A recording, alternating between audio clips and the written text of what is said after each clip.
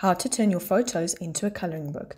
Hey guys, welcome back. Today I'm going to show you how you can use your pictures in Canva to make a coloring book. Okay, so there are a few different ways. You can either use the app Photogenic when you click on the picture, or you can click on the picture and change the colors of the picture itself to black and white, just as I did here. Okay, the other way that you can do it is, let's take this picture. You can click on it and we are going to go to edit photo.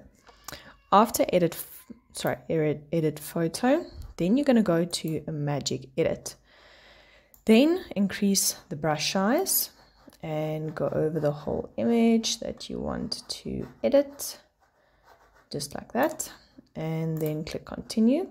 Then you're going to type in change the color to black and white to make an image for a coloring book, and you're going to click on generate, and you're just going to give it a few seconds to do its job, and you will see it is going to give you a black and white picture.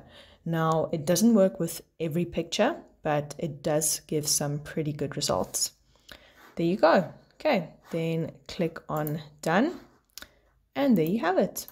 Okay guys, I hope this was helpful. Please don't forget to leave a like, subscribe, and a comment.